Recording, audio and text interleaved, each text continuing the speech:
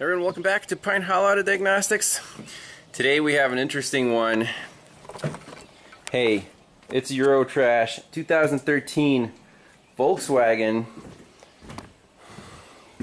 something, low profile tires, a CC 2.0 turbo.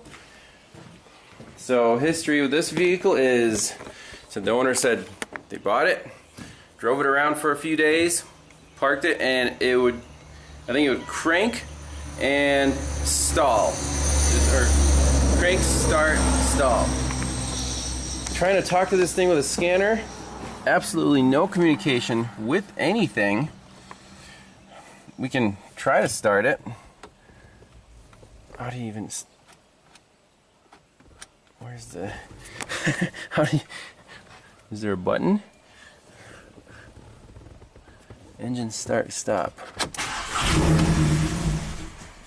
Okay, so that definitely confirms the customer complaint. Let's try again.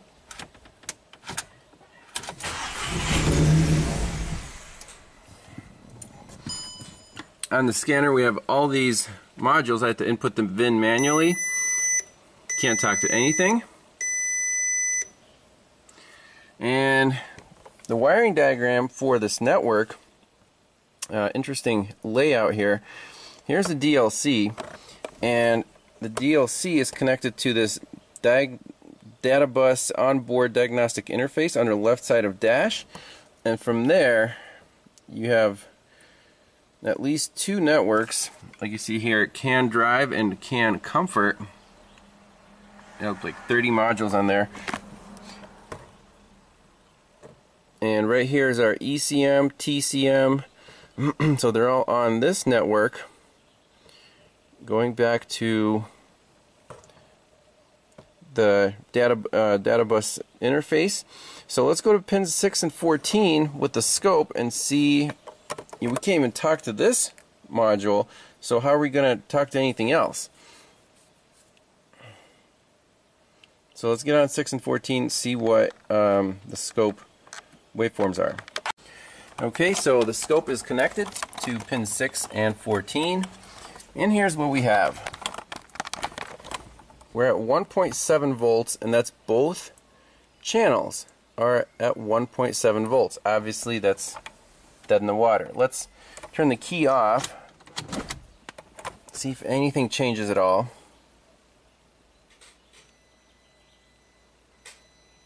You can hear the engine doing something there. So it's not like everything's offline.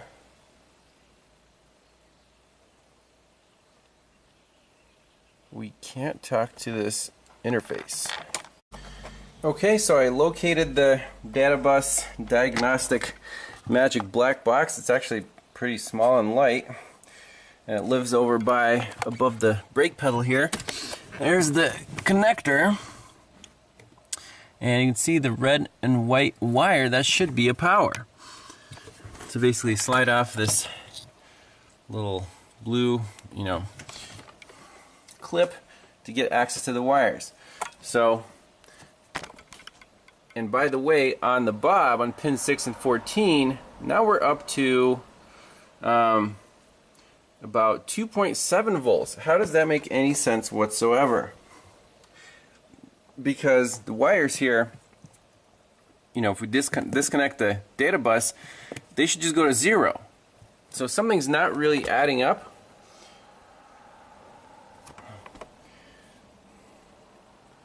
Right here, so we disconnected this box, and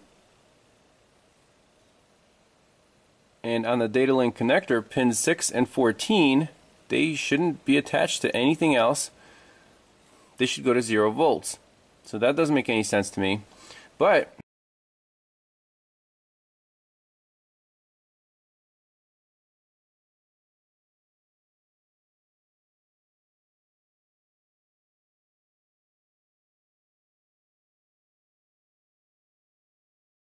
let's make sure we have at least a good power right here on this red and white wire, and a good ground on pin 11, brown. So test light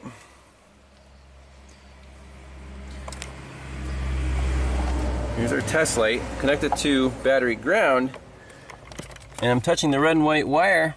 We have no power at this box. Make sure our test light works. If we find a power, it'll light up. So we're definitely missing a power. Let's measure the ground, the little brown wire. So I'm gonna set you guys up on there. So you can see the test light. This connector is not the most friendly connector to get to, but we'll manage. And here's the brown. Yep. So the ground is good, but we're definitely missing a power. How about that? Let's just verify that. Back to ground here. If our test light finds a power, it'll light up.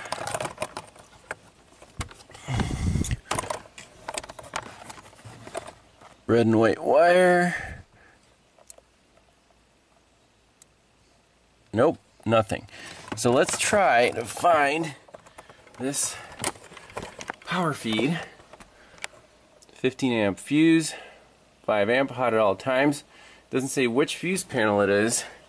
There is a fuse panel here. And fuse 15 would be 11, 12, 13, 14, 15. That's a 10 amp.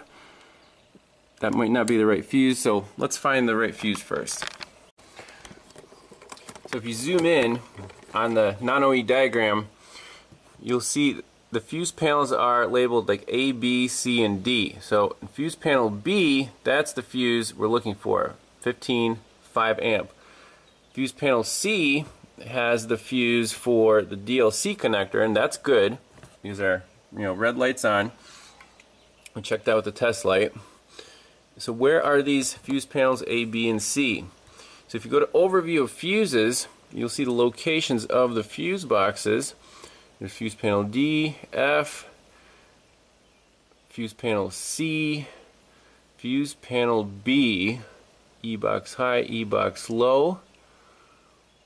And we want from November 2011, either this one, E box high or E box low. Well, just choose one of them.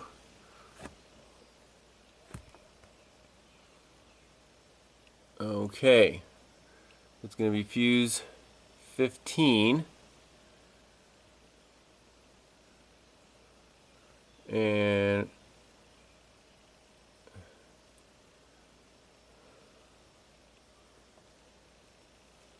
this is fuse 15 on fuse panel B, SB15, 10 amp after run coolant pump 87.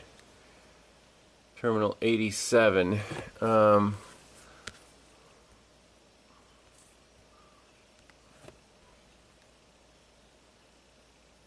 Let's see E box low, what that shows.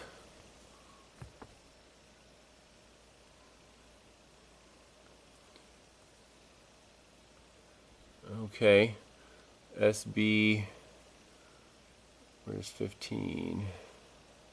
There it is.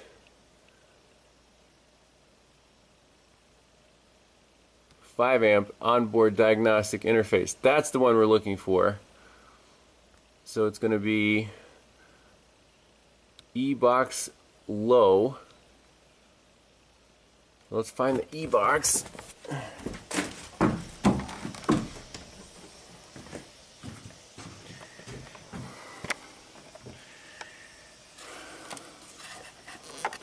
So I guess there's fuses above and below it. And this might be a problem. We have some aftermarket amp wiring.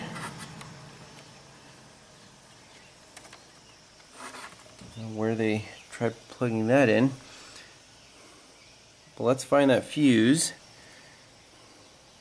See, F15's missing there, but I don't know if that's the high or the low. So let's locate the right one. Very, very interesting. So this is indeed the right fuse box, and fuse 15 is missing. Now, if someone's been doing the, fuse swaptronics here, let's make sure, go through all the fuses and see what they do and what the values are. See if something's, you know, out of the ordinary. So fuse 1, not used. Let's put the laptop over here. Right next to the fuse box. Okay. So that's not used. Fuse 2 is 30 amp.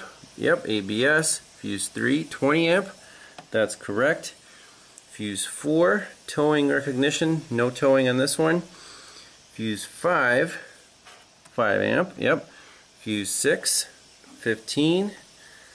And fuse 7, 15. So 6 and 7 are there. Fuse 8, DSG transmission mechatronics. So I don't know if this thing has DSG, maybe not. 5 amp and fuse 9. Yep, that's 5 amp right there.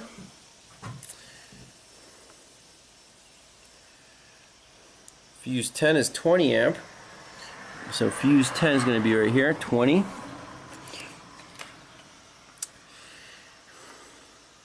(11, 12), both 5 amps. So 11 and 12, 5 amps. Fuse 13 is a 10 amp. 14 can be a 25 or 30. So 13 is 10 amp. Fuse 14 is 25. Yep. Fuse 15, data bus onboard diagnostic interface, is missing. So where did that fuse go? Fuse 16 is a 10 amp. That's correct. Fuse 17, 10 amp again. So I'm seeing a 20 amp. So what's up with that? So, you know, write that down. Fuse 18, fuel quality sensor, natural gas high pressure valve. Maybe we don't have that one. Fuse 19 should be a 30 amp amplifier, special purpose vehicle control. And look, fuse 19 is a 5 amp. That's not correct. Fuse 20 is a 5 amp. That's correct. Fuse 21, no auxiliary heater. Fuse 22 is 30, yep. And then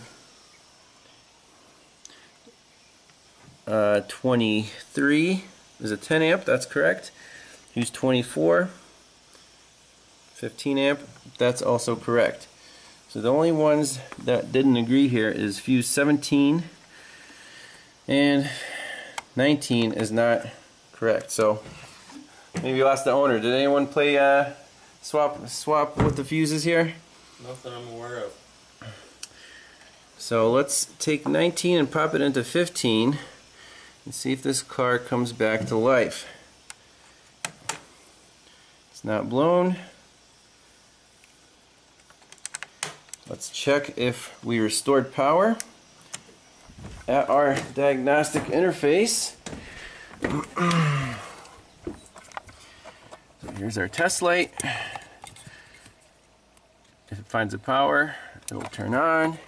And moment of truth here.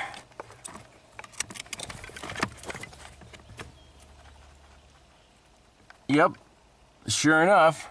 So let's plug that magic box in and see if this car will fire up. Alright, so let's see what happens here once we put the key in and try to run this thing.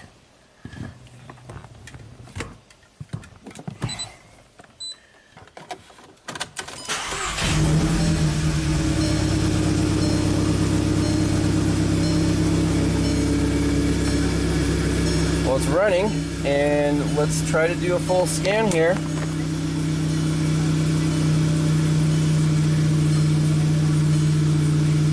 Return clear result, yes. Smart scan. Okay, so it just stalled out. Our radio is back online, that's good. We're actually reading codes.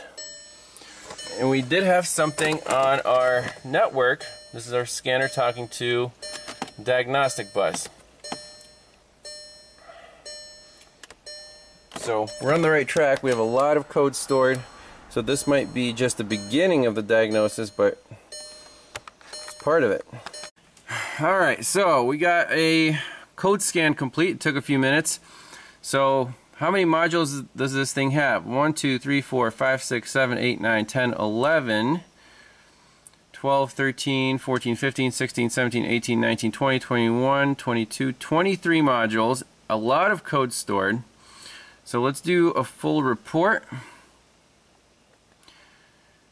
And it's going to take a little while to generate. Then we'll clear everything out, try to start it. If it does its start stall thing, we'll chase that problem separate. But this is the pre-repair report. We got the car back online. So let's open up the report, and we got lost communication, blah blah blah blah blah. So obviously with that diagnostic bus offline, we're going to set all kinds of codes. So we want to clear all this junk out. Clear DTCs. Let's see how fast this THINKTOOL Pros will take care of this. Pretty quickly. And then we'll do a key off, kind of let it go to sleep, and try to start it, see what happens. Alright, so the DTC clear is complete. So we have 3 modules with codes now. Let's do a report.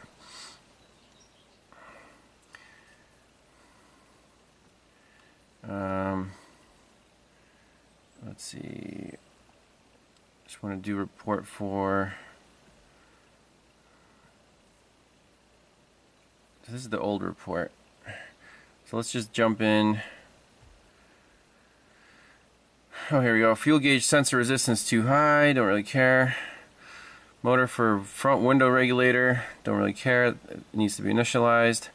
And then tire pressure monitor stuff. So that's promising. Let's see what it does. If we turn the key off, let it go to sleep. That's the throttle body resetting. Now press the brake and okay. Crank no start. And maybe he's out of gas.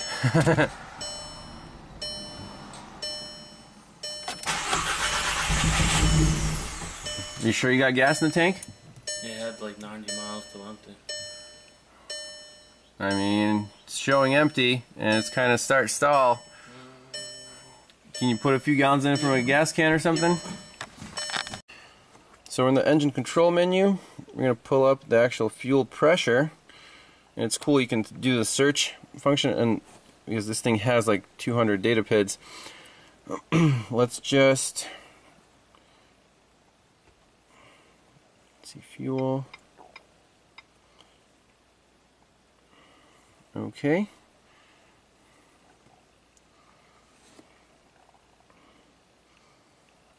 So the spec is 40 bar. So it's 40 atmospheres. Now we're at 3.58 bar. Let's see what it does.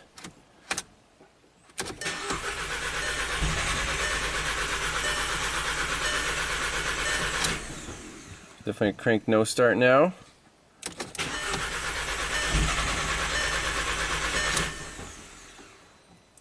Let's see if we can activate the fuel pump manually.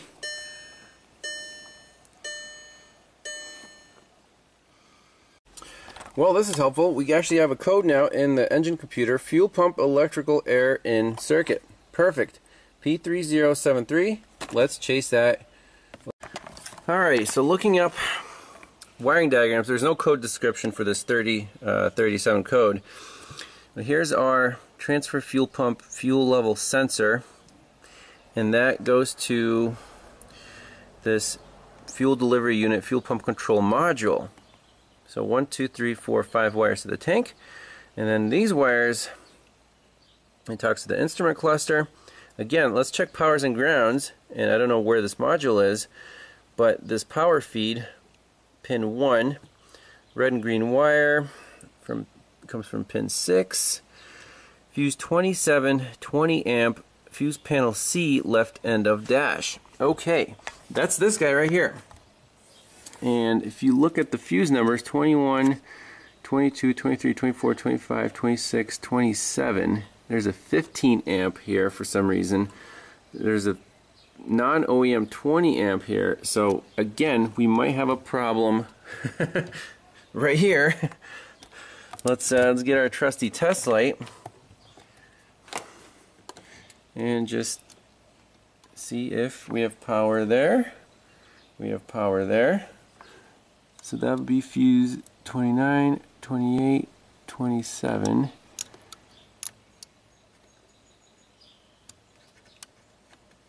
So again, I want to go to this diagram of this fuse box and make sure all the fuses are in the correct locations. Well, here's the fuel pump control module, and this thing was just kind of hanging out, and our fuel pump is unplugged. That would definitely explain our problem with the fuel gauge and the fuel pump not turning on. I have no idea why this is unplugged. Has anyone been back here? Devin was back there. Okay, so he was doing some checks? Yeah, I don't know. I think he said he was going to try to plug everything back in. I think he may have just overlooked that one. Oh, okay. Well, this one's kind of important. Because he was mainly up there where you were, and then he came back here, so I said about the fuel pump. Okay. Being back here. Well, let's see if this will do the trick. Oh, okay. I see how it works.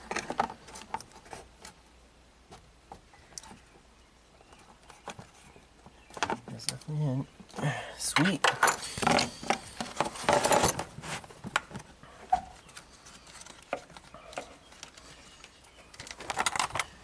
Should have done a visual inspection back here to save some time. Yeah, I did it about all that. I think this kind of cool. Yeah. The whole. Alright, well, this thing should fire up, right? Should. Hopefully.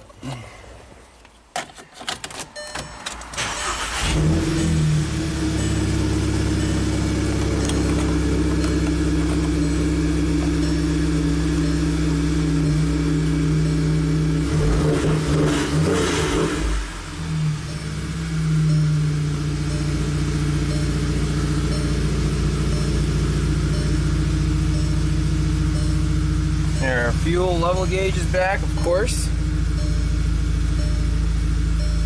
No DTCs. Oh, take it for a spin.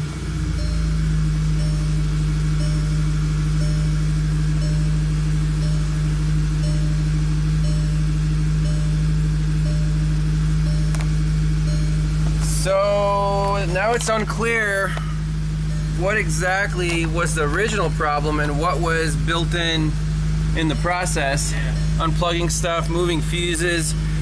So we found two problems for sure. Missing fuse in the underhood fuse box causing a no-com with the entire vehicle, and then an unplugged fuel pump and sending unit causing no fuel pressure and a start stall. So I'm going to give it back to the owner and just charge him for two hours of diagnostics. And basically, if it has any other issues, we'll follow up later. But I don't know. I think it's good to go. So thanks a lot for watching. We'll see you next time. Bye-bye. So a little bonus footage. We got our fuel pump duty cycle and desired and actual fuel pressure. Everything looks great. 40 bar. So that's the actual high pressure system. This car's a mystery. I mean, we found two problems, but those problems, like fuses don't jump on their own and things don't get unplugged on their own. I have a feeling that the original problem might still be there, or it might not. We won't know until we take it for a test drive.